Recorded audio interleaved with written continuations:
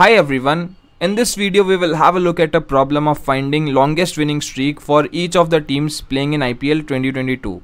So here we have data for all the matches that have been played in the tournament, and we have to find the longest winning streak for each of the teams.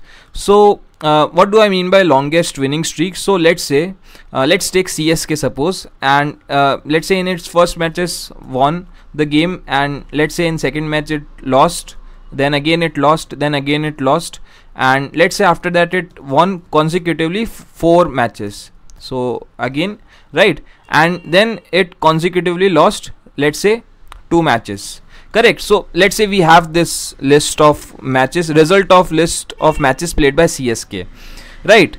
Now what do we mean by winning streak? So the winning streak here is, let's say it continuously won here one match, and then after that it lost again consecutively 3 matches. So here we have a losing streak of 3 matches, and then again it won continuously 4 matches. So here we have a winning streak of 4 matches. Correct. So here winning streak is 4, and then again here we have a losing streak of 2. So what is the longest winning streak here? So this is 4, right? Here the team won 1 match, right? And here the team won continuously 4 matches. So the maximum of 1 and 4 is 4. So the longest winning streak will be 4. This is how we are going to find the longest winning streak for each of the teams that played in the tournament. So now let's have a look at this data first. So this is formatted as a table, this complete data, and here we have the match numbers, and here we have team 1, team 2, and the winner of the match. Correct. So here let's say CSK and KKR played, and the winner was KKR. Now here we are not given with the loser, so we are going to find the loser from this data. And how we are going to do that? So we will use unique function for that purpose. Now let's see how we can use that. So first of all, let's do one thing. Let's use first drop function, so equals to drop. Now why I'm using drop function, you will get to know. So let's, as our array, select this complete table, and from columns let's do let's drop the first column of this table, right? We don't need match number for finding loser from this data. So let's do this, and we have only the rest of the 3 columns from this data. So now what we will do is we will go through each of these rows. So we will use by row function, so equals to by row, and let's say this is our array, and as our function what we will do is we will specify lambda, and let's say we denote each of the rows by x, right? And what we want to do is for each of the rows we want to find unique, right? And as our array we will specify x here again, and as our by call parameter we will press true here, and again for this exactly once parameter we will pass true here, right? So this is what we want to do, right? And we will now press enter. So what we are essentially doing is, from this let's say from this row we are finding the unique value which is only occurring once. So here CSK is only occurrence once, so that means it has lost the match. Correct. So that is the result that we are getting here. So here as you can see that we got CSK, we got MI as it lost the match, we got RCB as it lost the match, and so on. Now comes our next task. So let's say we want to get the list of all the teams that played in the tournament. So how we will do that? So for that we will use again equals to, and again unique function, and right now we will not require the other 2 parameters, by call and exactly once, and inside this array parameter we will specify this v stack here. So v stack, and as our array 1 we will pass this team 1 as our parameter, and array 2 will be team 2. Correct. And let's close the bracket, press enter, and we got the unique list of all the teams that played in the tournament.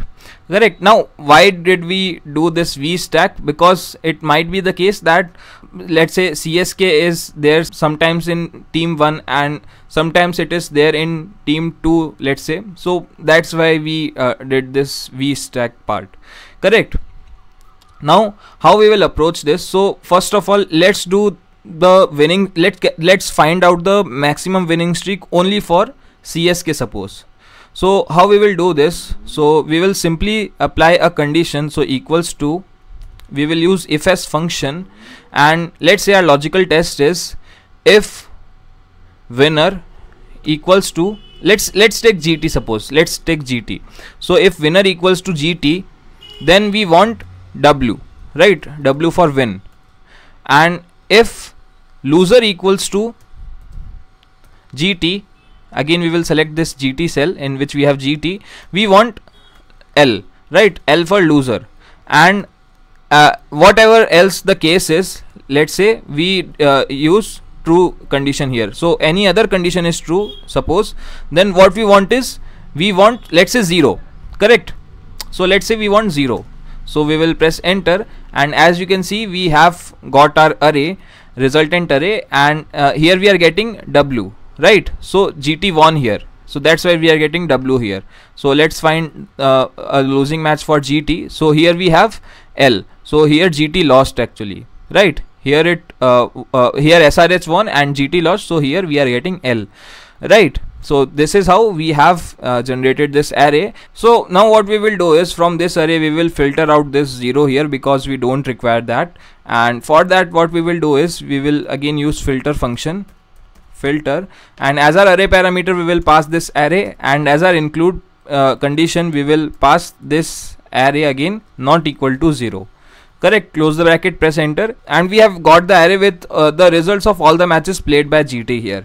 Correct? So in first 3 matches it won the matches, and then it lost, then again continuously it won 5 matches, it continuously then lost 2 matches, won 2 matches, and then again it lost.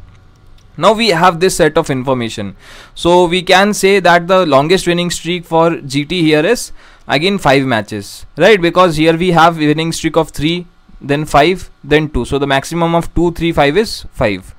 Now this from this exactly we cannot find the winning streak, so we have to translate this thing into numbers, so that we can use any max operation or that kind of function. So what we will do is, we will translate this thing into numbers, and how we will do it, we will actually group each of the streaks.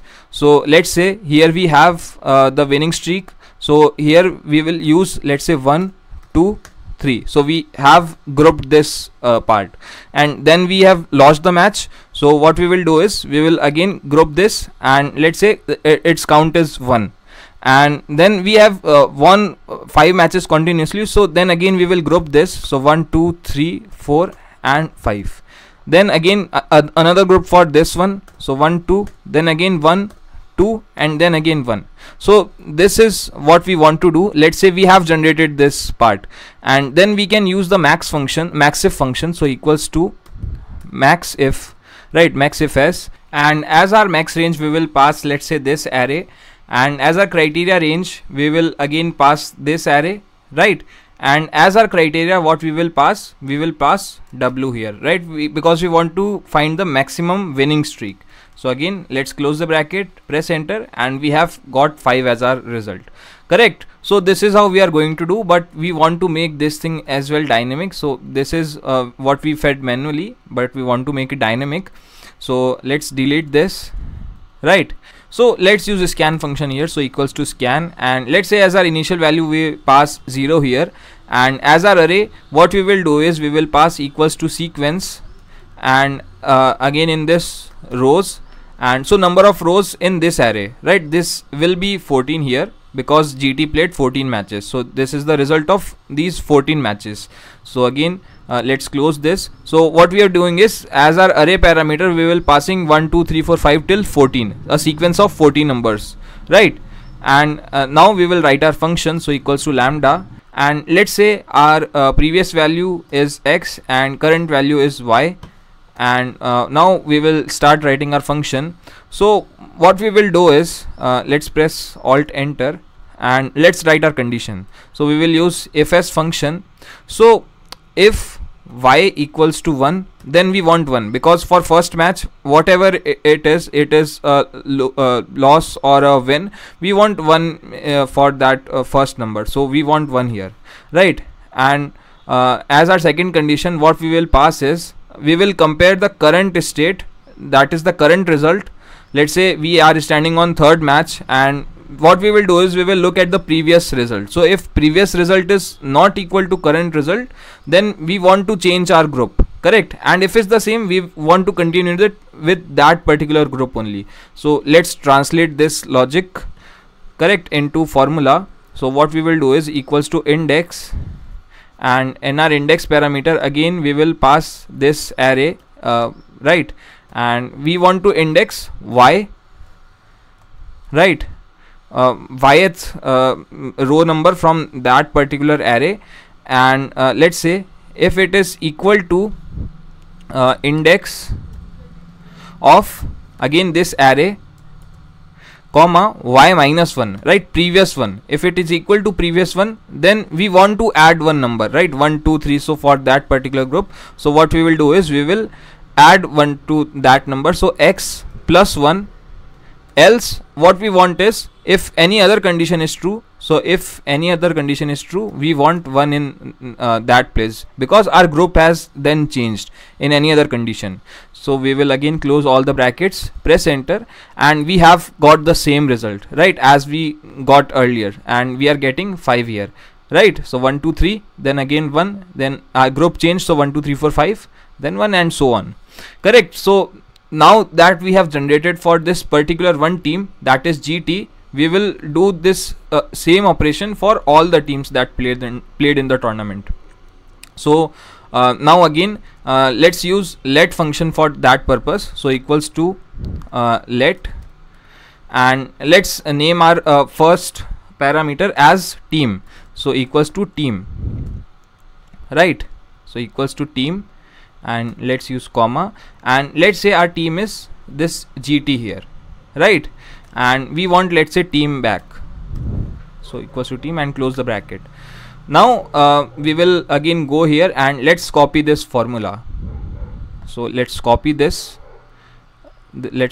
logic, and let's say we name our next array as A, right, and let's paste this formula here. So again our IPL winner column here will be fixed, and what we want to make variable is this team name, right. So here in place of I10 we will use team variable here, and again this G3, that is loser variable, will be fixed. So again in place of I10 we will use again team here, team variable. So again team variable, and let's print this A, right. Let's get back this A from the resultant array, and let's press enter. So we are getting the same array back. And next one, what we want to do is we want to filter this. So let's copy this again. So let's copy this, and let's go to our let function. So again what we will do is let's name our next variable as B. So now we will paste this formula here, and as our array, now what we will pass A, and again for this second condition as well we will pass A here, right. And as our result, what we want to get back from let function, we want to get back array B, correct. So we are getting the results, right. We are getting closer actually. So now as our next array, what we want to do is we want to get this array back of grouping, the grouping that we did.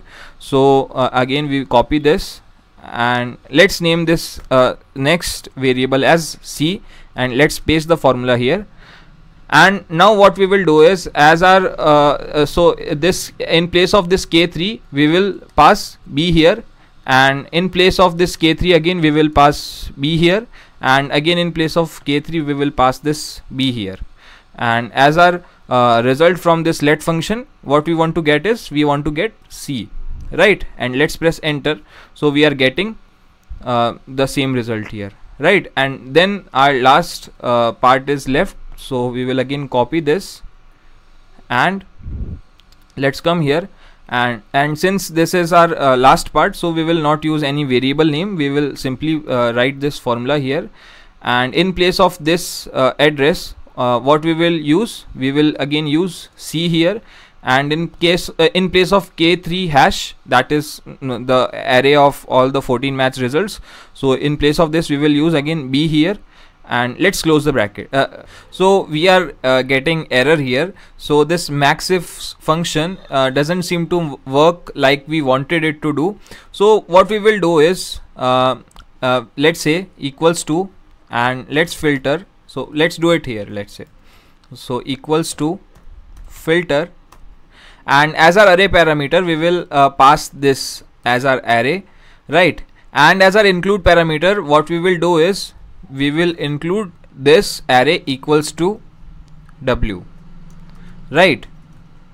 And let's close the bracket, press enter, and we have got back the filtered list, and then we will apply max function, right? So equals to max, and then let's close this bracket, right? So we are getting the same result back. So this maxive function will not work with this array formula, but this might work. So let's try this. So let's copy this and let's come here, and in place of this maxifs, what we will do is we will paste this formula here, and in place of this reference we will pass C here, and in place of this k3 hash reference we will pass B here, right? And press enter. So we are getting our results. So this maxifs function was not working with our let function, and so we use this alternative, right? And now we don't require all these helper columns as well, so we will delete these, right? And let's move this cell here, right? And now what we want is we want to go through each of these teams. So right now we are doing we are calculating the maximum winning streak only for GT, but we want to calculate for all of these teams. So again we will use we can use map or by row function here. So we will use map function, right? Map, and as our array we will pass this array of team names, and now let's use lambda. So equals to lambda, and let's name each of these rows or each of these items as, let's say, Q, right? Or in place of Q we can use actually team here, right? Team variable. So team, and what we can do is now we can delete this team variable from this let function, right? So let's delete this and let's close the bracket here, right? And let's press enter. So we are getting our results back, right? So maximum winning streak for GT, as we saw, was 5. The maximum winning streak for SRH is again 5. The maximum winning streak for CSK is 1, right? And you can cross check the answer as well. Okay, so this is how we have calculated the maximum winning streak for each of these teams. Also, I have one challenge for you. So let's say a team lost all its 14 matches. So in that case the winning streak has to be 0, right? But the formula that we are currently using, or that we built step by step, will result in error. So obviously you can use if error function and resolve that thing, but what I want you to do is that within this complete formula I want you to figure out that part in which, as a part of that particular function, you can resolve that error, right? So that is the challenge here, and I hope you would post the solution in the comment section, right? So for next IPL, I think on basis of this cricket analytics that we did, you can pick your favorites for next season. So that's it for this video. I hope you would like this video, and please do share it with your friends, and please do hit the subscribe and the like button if you really enjoyed this video, because actually I really did enjoyed it while making the video and also while solving this particular problem. So thanks a lot. And also one thing, that you can convert this form easily into lambda function, and you can reuse that function again and again for your other purposes. But the main idea was to show you different kind of things, like the trick that we did here using unique function. We use drop function here, by row function here. So those kind of tricks you can use in some other tasks as well, right? Like we use the vstack trick here, like we use the grouping here, right, using scan function and all those things. So that was the main part. So thanks a lot for watching this, and hope to see you in more such videos in future. Thank you.